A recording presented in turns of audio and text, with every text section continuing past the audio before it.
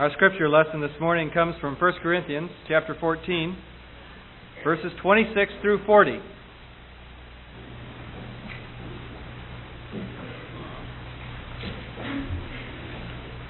What then shall we say, brothers? When you come together, everyone has a hymn or a word of instruction, a revelation, a tongue, or an interpretation. All of these must be done for the strengthening of the church. If anyone speaks in a tongue, 2 or at the most 3 should speak, one at a time, and someone must interpret. If there is no interpreter, the speaker should keep quiet in the church and speak to himself and God. 2 or 3 prophets should speak, and the others should weigh carefully what is said. And if a revelation comes to someone who is sitting down, the first speaker should stop. For you can all prophesy in turn, so that everyone may be instructed and encouraged. The spirits of prophets are subject to the control of prophets, for God is not a God of disorder, but of peace. As in all the congregations of the saints, women should remain silent in the churches. They are not allowed to speak, but must be in submission, as the law says. If they want to inquire about something, they should ask their own husbands at home, for it is disgraceful for a woman to speak in the church. Did the word of God originate with you?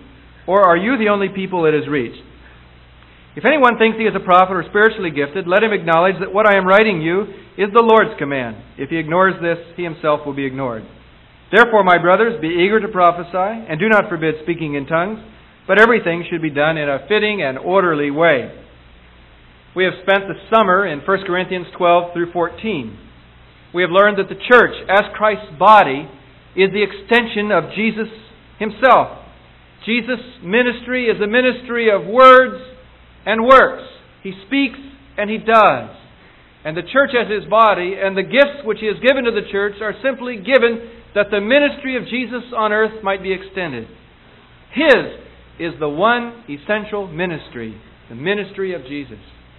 As we have looked especially at 1 Corinthians 12 through 14, we have seen that 1 Corinthians 12 describes the unity of the church in the midst of its diversity of operation. 1 Corinthians 13 describes the love that is to characterize the church, and the emphasis of 1 Corinthians 14 is on building the church up. The passage today corrects 2 extremes. On the one hand, spiritual anarchy, where everybody does their own thing, and on the other hand, spiritual oligarchy, which is just a few doing the work of ministry. Paul is seeking some organization in the Corinthian church. Organization is a wonderful thing. It can be a bad thing. Nothing is more organized than a graveyard, and nothing is more dead. Church can be organized, but that doesn't mean it's alive. Paul is calling in this passage, first of all in verse 26, for an involvement of every member in the life of the church. While I was on vacation, I heard a minister who was back in the pulpit, having just returned from vacation, saying that he had been to a church in Northern California. And after worship, as he was leaving the sanctuary, he noticed their marquee on the outside said something like this: ministers, every member, assistants, and then we're given the names of the pastoral staff. I sort of like that. That's what Paul is getting at in verse 26 of chapter 14, that we're all to see ourselves as ministers. As we look at a passage like verse 26 about coming together and everyone having a hymn or a word of instruction, a revelation, a tongue, or an interpretation, it's quite obvious that we're looking at a church where their worship services had a great deal more individual initiative and participation on the part of every member than perhaps, for example, our worship service this morning. What should we say about verse 26 in reference to how the Lord leads in our worship services today? I think we ought to avoid 2 errors. One is the error of seeing this verse as regulative for all Christian worship. That is, whenever Christians gather together, they've sort of got to sit in Quaker style until someone begins to move in one of these areas. 1 Corinthians 14:26 is a statement of fact. It describes how the Corinthians worship. But it is not a command. That is, it is not a command that whenever you worship, you must worship this way. There are other kinds of church worship described in the New Testament. Worship settings that are familiar, for example, to the one that we're worshiping in. The strong, independent spirit of the Corinthians had worked against a development of effective pastoral leadership within the church and permitted a tremendous degree of individual initiative, which at times was not flowing in a controlled order that is wanted by the Spirit. So on the one hand, we don't necessarily need to see 1 Corinthians 14:26 as regulative for all Christian worship. I think that its principal application today, in terms of every one of us contributing, best takes place in the context of our home Bible study groups. If, for example, the early church in Jerusalem, when it grew in the first few months to 10,000 people, had literally, every time they all gathered together for worship, carried out 1 Corinthians 14:26, and everyone had a hymn, a lesson, a revelation, a tongue, or interpretation, the meeting would still be going on 2,000 years later. So at some point in the road, there is a diversity even within worship style. I think the second error, though, that we must avoid is the error of seeing this verse as a museum display for early Christian worship, and then we never use it ourselves. And of course, again, I think the effective use of verse 26 especially comes within the home group setting. But the elements of worship that are being described in verse 26 are meant to characterize all Christian worship, whatever style it has. For example, each one of you has a hymn. That is to say that the initiation of worship ought to be with singing and praise. A hymn can be something in the New Testament times, an Old Testament psalm that is put to music, or it can be someone that week having a fresh revelation from the Lord and a new song has been written. It could be therefore a psalm or a freshly composed song. Singing begins Christian worship. That's why when we start out, we don't all read in unison from the hymnal page. Reading is a wonderful thing, but a hymn involves the soul in a unique way that just simply language spoken doesn't involve the soul. God wants us to begin with praise. A lesson should characterize Christian worship. This is where there is a moment in a worship service or in a small group setting where we have a practical application of the Word of God to everyday life. We all need to know how to wrestle with life's practical dilemmas and opportunities. And so drawing the Word of God into that situation gives us a lesson. There ought to be a revelation. Now, a lesson is by and large drawn from practical living or drawn from the study of the Word, systematic study of the Word. I think a revelation comes more through prayer and through a meditativeness before the Lord.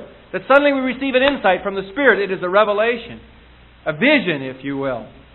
Paul says in 2 Corinthians that he abounds in revelations. We get an idea of what a revelation is like when we open the book of Revelation and find that John on the island of Patmos has a revelation of the presence of the Lord, Jesus Christ, as the Lord of history in a time when a lot of Christians were wondering if the Lord had deserted His throne. A number of years ago now, I guess it was several years ago, while at a communion time, I remember while we were in a prayer in the congregation, suddenly I had this revelation of finding myself at the consummation of communion, the banquet table of the Lord, the marriage supper of the Lamb. And I saw myself in a large palatial banquet hall. It was vast. The tables just spread and spread and spread. And yet it seemed small and intimate, although I knew it was huge and the tables were many and long. And I remember that we were all coming into the banquet hall to take our seats at the table and let the Lord lift the cup of communion with which to consummate all of this which we have looked forward to. And as I pulled up my chair, I could not help noticing the other people that were coming to the tables. And I know in heaven, theologically, I guess we're all to be dressed in white, right? Isn't the saints are dressed in white? That's what Revelation says. But somehow that had been laid aside in the vision. And everybody was coming in the clothes of their country and climate. And what really struck me as I approached that table was the fact that most of the people that were coming to that table were in peasant garb or in prison uniform. It really gave me an insight into the meaning of the universal body of Christ and the fact that when we gather for communion, it's just not us gathering in this moment of time, but it's us gathering with the whole church of all the ages, that there will be one time when all the church will come together back in one room, just like it began in a room with 120. There will be a time when we all come back together from all places, all times, and we'll celebrate together with the Lord. It's a revelation, not a lesson, a revelation. There ought to be, Paul says, a tongue with interpretation. And we remember that a tongue is an address to God. It's a speaking to God. It's a pouring out of the soul to God. Therefore, the tongue when it comes is praying or supplicating or interceding or giving thanks.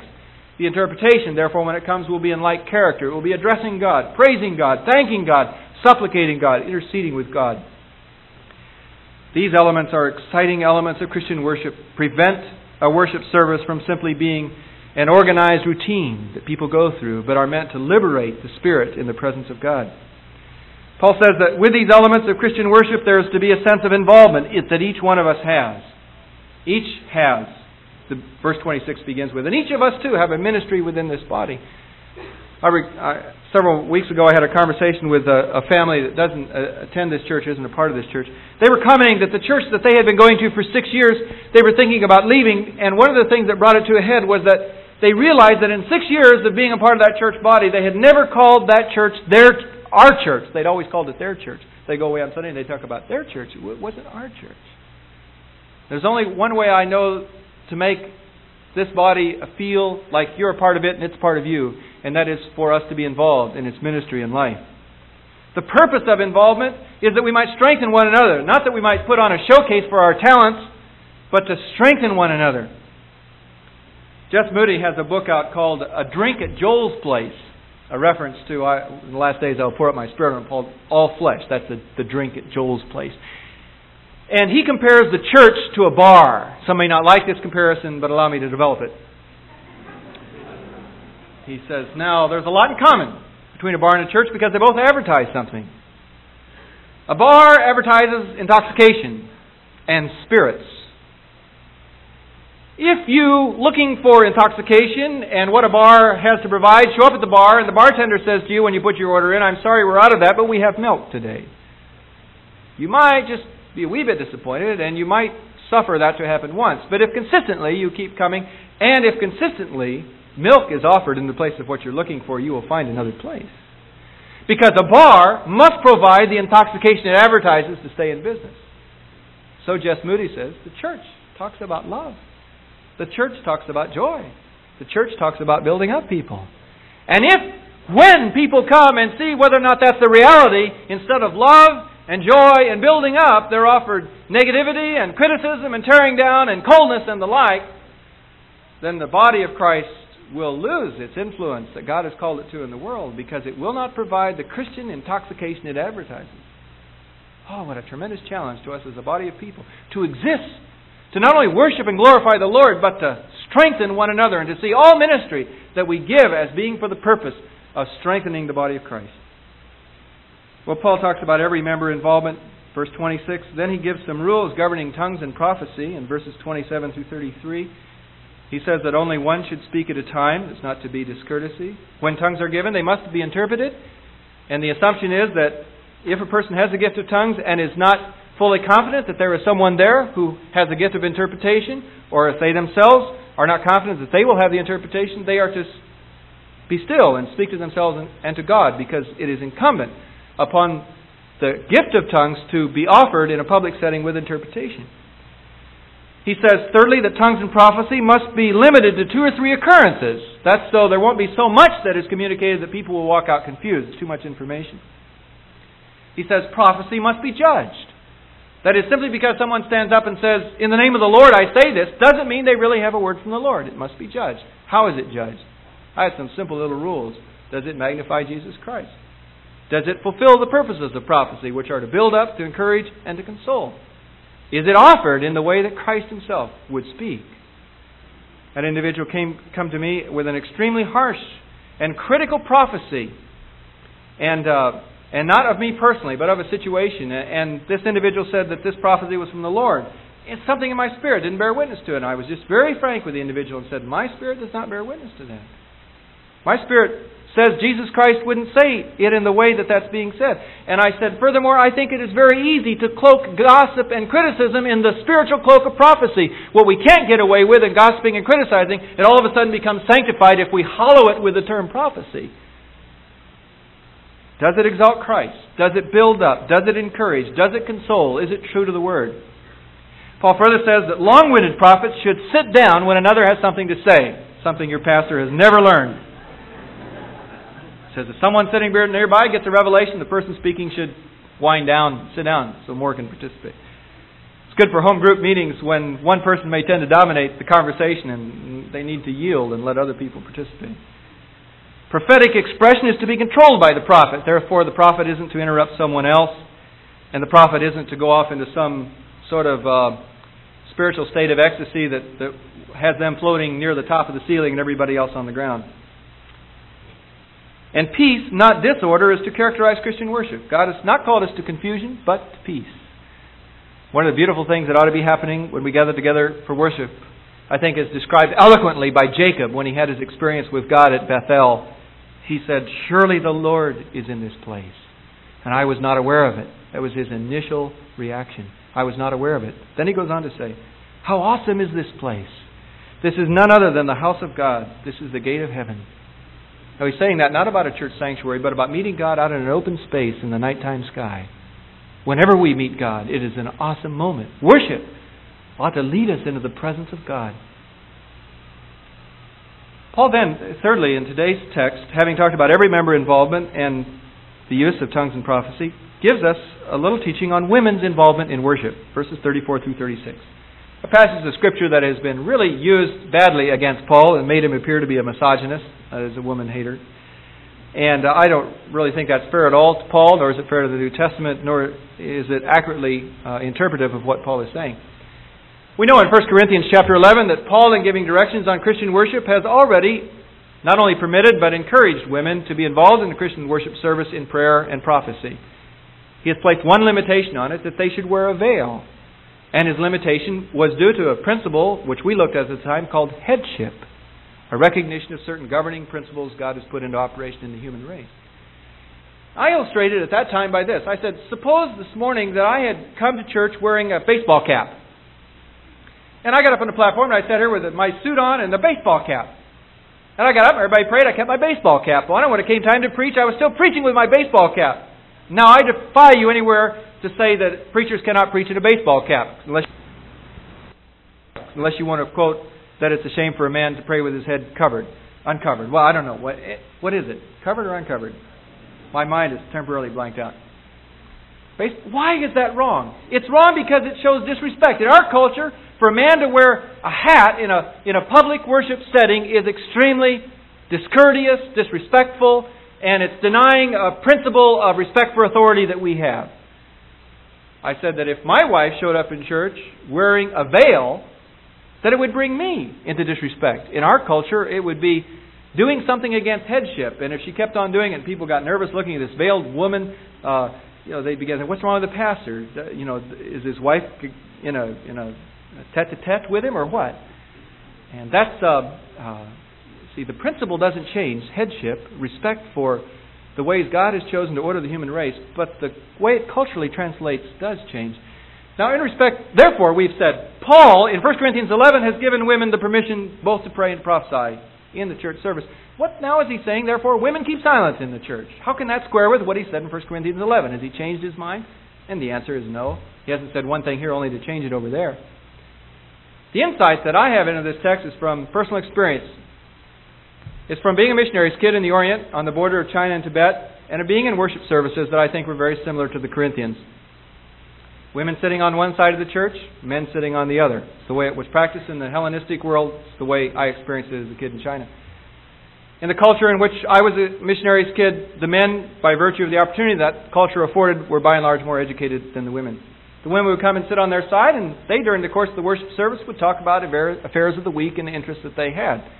If something was said in the service that one of them did not understand and her husband was sitting on the other side, she might call out, "Hey, Joe, what was meant by that?" And that can contribute to disorder. It is not nearly so sophisticated as the nudge that wives and husbands are now able to give because they're sitting together. So Paul says, quit having Christian worship in such a disorderly way. Let the women keep silent in the church. That is, let this talking cease that you are allowing, and let this calling out in public come to an end. Let there be order in the church. And if the Corinthians think that they're priding themselves on being such a spiritually permissive church, Paul says, now wait a minute. He says, you Corinthians have got to quit thinking that the Word of God originated with you. That you have got to avoid the mentality of a church that says, we're the most spiritual church. No, there are some churches that feel that way. We're the most spiritual church in town. We're the most spiritual church in this part of the county. We're the most spiritual church in this state. We're the most spiritual church in the country. Not at all. We're not. This church, I'll speak now for Newport Mesa, is not more spiritual than another church. At least I hope it is not, in the sense of looking at ourselves from a standpoint of pride and saying, well, we're more spiritual. God forbid. The body of Christ as a whole is meant to be a spiritual organism growing up in tribute to the living Lord. We take our place alongside other church bodies. We thank God for what He's doing among us. We thank God for what He's doing elsewhere. The Word of God didn't originate with us. We don't have the freedom to suddenly invent something and say, well, we can get away with this even though it's not condoned in the Word of God because we're something special. We're more spiritual. That can't be. So that is corrected in the Corinthian church. Paul closes with a sort of a summary. By channeling spiritual power, verses 37 through 40, he says that all who express a spiritual gift must recognize apostolic authority. That's the key. There are people in the body of Christ today, in the charismatic renewal, who don't recognize this principle. I've heard people talk on the subject of faith, and when it comes to looking at Paul's statements in respect to faith and the thorn in his flesh and the like, I've heard persons actually say, but Paul wasn't well developed in that area. He was a great apostle, but he wasn't really in some areas, had a fully sufficient faith. He wasn't fully developed. Therefore, we shouldn't look at him as a pattern. We must realize that God is doing a new thing now in us, and we know more now in this area than the apostle did. That's exactly what the Corinthians were doing, denying apostolic authority. These words with which Paul speaks are binding words. They are words given to him as an apostle of Jesus Christ to authoritatively guide the church for all ages and times. And we don't have some fresh word from God that comes along and contradicts that. The gift of prophecy, Paul says, is to be encouraged. And the gift of tongues is not to be banned. There's not to be an order in the church that says no speaking in tongues in a public setting. Rather, when tongues occur, they're to be interpreted and they're to be in order. All must be done with good appearance and order. It must appear seemly. It must be beautiful. It must be pleasing to the Spirit of God and to our spirit as we bear witness. The end result of worship, therefore, is that not only is God glorified, but the church is built up. What is the bottom line of ministry in the church? The bottom line is that the ministry that I have to offer to the body of Christ results in the building up of other people. I gained a beautiful insight into this from the ministry of our Lord. John chapter 17, verse 5, He is completing His earthly ministry. It is the night before His death, the night before Gethsemane. That is Gethsemane night, but before the Gethsemane experience. And Jesus is praying His high priestly prayer in the presence of His disciples. And He says this phrase, Father, glorify Thou me with the glory I had with Thee before the foundation of the world. So I was reading that one day. Something new struck me that I'd never seen before. And it startled me, it shocked me, and it put me in greater reverence than I'd ever had for Christ. Glorify Thou me with the glory which I had with Thee before the foundation of the world. What began to strike me about that prayer was that Jesus is at the end of 3 years of ministry. He's going to the cross for us. And He simply asks that when His mission is all through, that He'll be reinstated to His previous glory. He doesn't ask anything more from the Father for His years of effort living on earth as God in the flesh, our Savior. He doesn't say, give me greater glory than I had with Thee before the foundation of the world. He simply says, restore to me the glory I had. And I looked at that and I said, what's Christ get out of the whole incarnation? What's Christ get out of the crucifixion? What's in it for Him?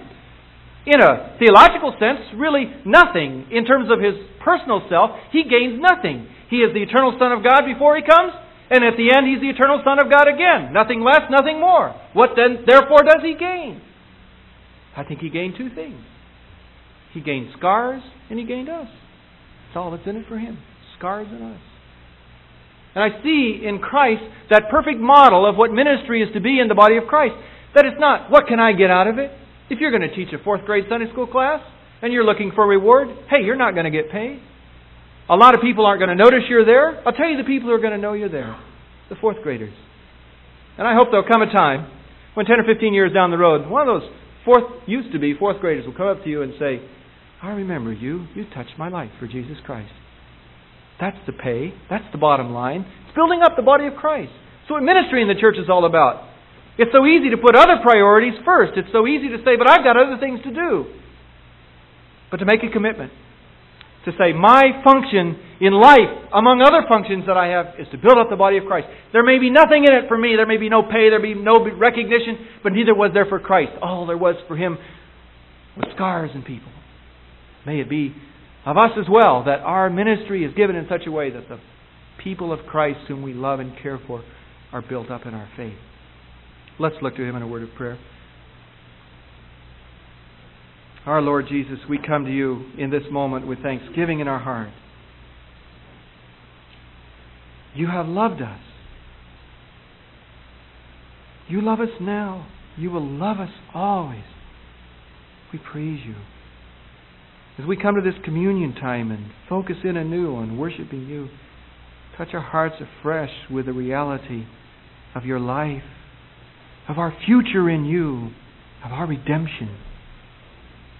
And touch our hearts too, Lord, in a way that we'll want to be involved in what you're doing on earth. That we'll not be satisfied to simply stand on the sidelines and watch others minister, but that, Lord Jesus, the Holy Spirit would come upon us and show us how we are to be at work and what our faithful responsibility is in the body.